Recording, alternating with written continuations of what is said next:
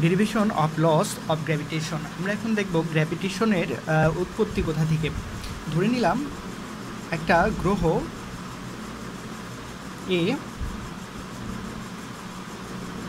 যেটার ভর m1, ধরে নিলাম তার ফোর্স, এটা হচ্ছে সেন্টিমিটার ফোর্স F1, এবং তার ব্যাসার্ধ হচ্ছে R1, এবং তার পর্যায়কাল হচ্ছে T1।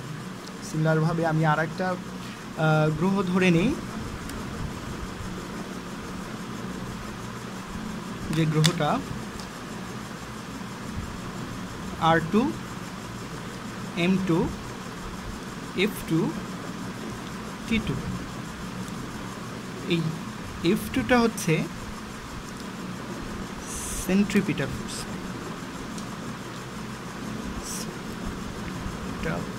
ফোর্স। ওকে, তাহলে আমরা জানি কি F1 ইকুয়াল টু আমরা কি লিখতে পারি, m1 r1 ওমেগা 1 স্কোয়ার। এটা কই থেকে আসলো? এটা হচ্ছে যে আমাদের সেন্টিমিটার ফোর্সের ক্ষেত্রে আমরা সূত্র জানি F equal to mv square by r। তাহলে এটা ইকুয়াল টু কি লেখা যায়, omega R. v equal to omega আর লেখা যায়। তাহলে আমি এখানে লিখতে পারি m omega square R square by আর। তাহলে সেখান থেকে আমরা লিখতে পারি m ওমেগা স্কোয়ার আর, সেটা থেকে আসছে। এটার সমীকরণ দিতে পারি আমরা, সমীকরণ 1। এবং প্ল্যানেট বি এর জন্য F2 equal to m2 r2 omega 2 square. এটা সমীকরণ দিলাম 2। এখন 1/2 যদি করি তাহলে কি হবে, F1 F2 equal to m1 by m2। আমি আলাদা আলাদা করে লিখতেছি,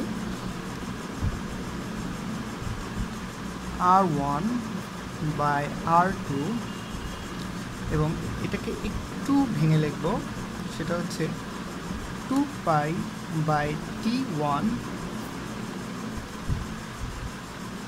2 pi by t2।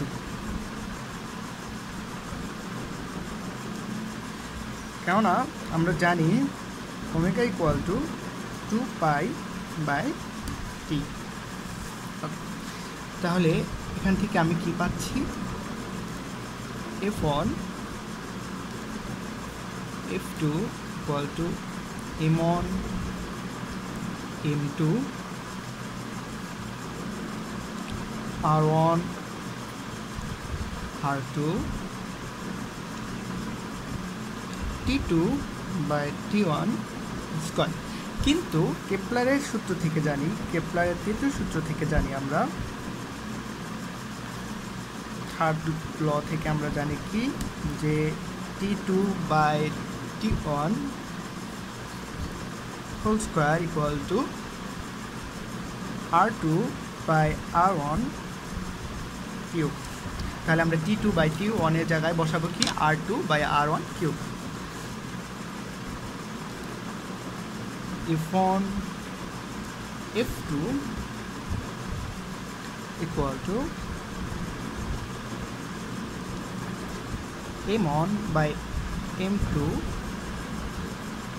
r1 by r2 dot, এটা এখন বসিয়ে দিই, r2 cube by r1 cube. দেখো এটা কাটাকাটি করা যায়, তাহলে আমাদের মানটা আসছে। আমি নতুন পৃষ্ঠায় চলে যাই, পৃষ্ঠায় গেলে আমার মানটা আসবে কি, তাহলে নতুন পৃষ্ঠায় আমরা লিখতে পারি F1 by F2 equal to m1 m2, আর এখানে আমরা পাবো আসলে R2 বাই R1 স্কোয়ার। এখন এরকম গুণন করে দিলে কি হবে, ক্রস মাল্টিপ্লিকেশন করলে কি হবে, F1 R1 square by m1 F2 R2 square M2, and they are all are constant. So we can write here F সমানুপাতিক M by R square. সুতরাং একটু ভালো করে খেয়াল করলে এটা বুঝতে পারবে যে আমি এইভাবে লিখি, দেখো F সমানুপাতিক M এবং F সমানুপাতিক 1 by R স্কয়ার। দেখো আমাদের সেই নিউটনের গ্র্যাভিটির সূত্র যেটা আছে সেটার সাথে মিলে গেছে, তাদের ভরের সমানুপাতিক এবং তাদের দূরত্বের বর্গের ব্যস্তানুপাতিক। নিউটন এটার সাথে আরও একটা জিনিস অ্যাড করে দিয়েছে, সেটা হচ্ছে আমাদের পৃথিবীর সারফেসে যে কোনো বডির যে ফোর্স যেরকমভাবে কাজ করে, ঠিক একইভাবে আমাদের পৃথিবীর বাইরে অর্থাৎ যে কোনো প্ল্যানেট, গ্রহ বা আমাদের পৃথিবীর সাথে চাঁদের আকর্ষণ বিকর্ষণ মানও সেম। Thank you. এটি ছিল আমাদের derivation of loss of gravitation.